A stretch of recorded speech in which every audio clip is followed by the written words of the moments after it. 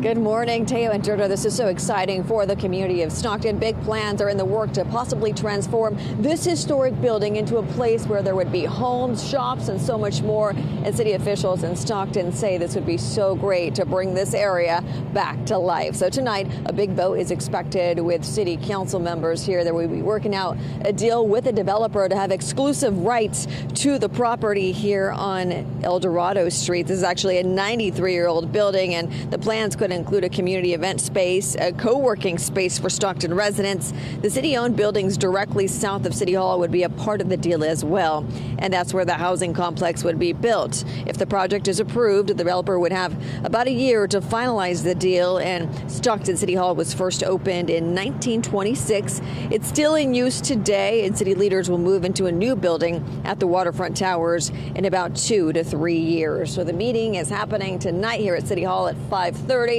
And the community is invited to come on by and weigh in on plans to transform the historic City Hall.